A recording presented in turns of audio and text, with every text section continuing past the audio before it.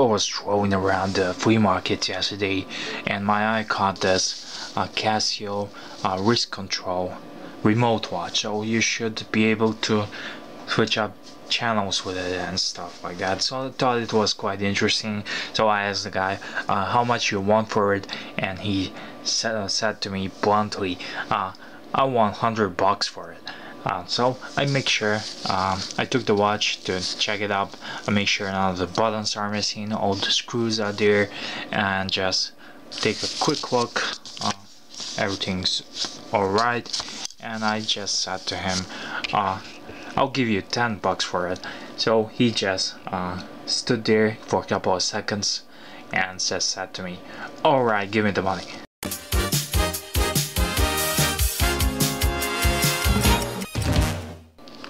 So I took it home, this watch, and here you go, here you have it.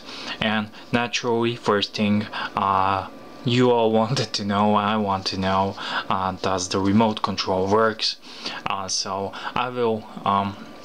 I checked it. I inserted actually the code for the TV. I didn't do the warning function, and it worked beautifully.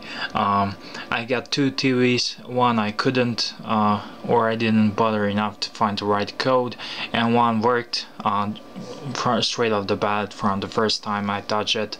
And I will roll in the footage right now. It's really crappy footage, and I didn't had any lighting and help, so it's more harder to film this than I thought and I anticipated it will be. So here's the footage right now. Zato nam je izuzetno drago reći da od ove godine to više nije slučaj. LG je od serije 670 na više primijenio vrlo efikasno lokalno zatamnjenje, koje crnu po noći čini izvrsnom, dubokom i bez neželjenih i dosadnih sivkastih nijansi. Poslovica tanak signalu. Nećemo. Da, znači on ima svoj vlastiti subwoofer. Duboki zvuk. So I was so excited that this wrist control, remote controller works, so I couldn't be more happier with this watch right now. It's $10 well spent. I'm gonna play around with this and try to mess with people, and I just gonna show you. I know how to turn the volume up and down. For the programs I just push the buttons.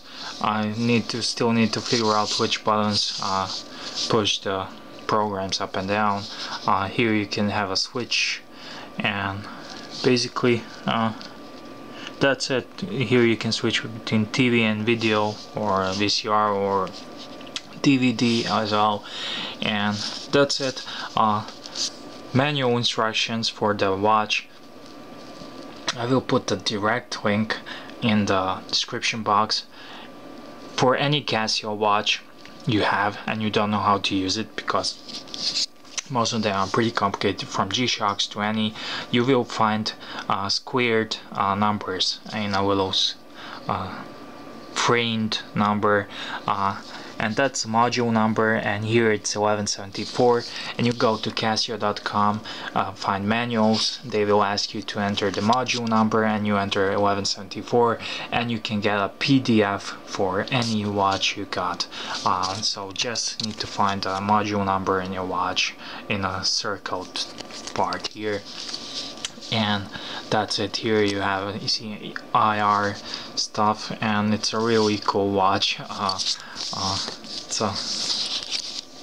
cooler than I anticipated, because I wasn't really expecting that remote control will work. But here you go, you saw it.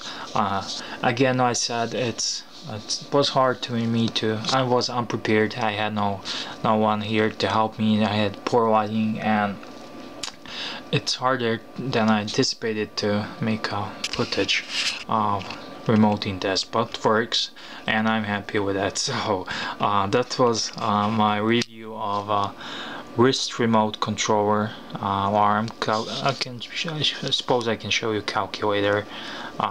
So you enter here in a calculator mode, you see, and just calculate stuff and blah blah blah, but I don't like math. Anyways, that's it. I'm just gonna give you a quick wrist shot. It has a generous wrist present. So here it is on my wrist. I don't have too big or too fat wrist, but it's not too small as well. It's 18.5 centimeters, and it looks really, it's not small, which may be some important to some guys. Sadly, this watch is discontinued, so I'm gonna play around it. It definitely deserves some wrist time and goofing around with it, and eventually I will probably get rid of it, but for now I'm just gonna enjoy this, and I'm going out to mess with other people's TV. So I'm EDC Gunner, thank you for watching, and once again I'm telling you, always when you have time, check out what's happening, what's going on at the flea markets, because you never know what you can find here. So cheers.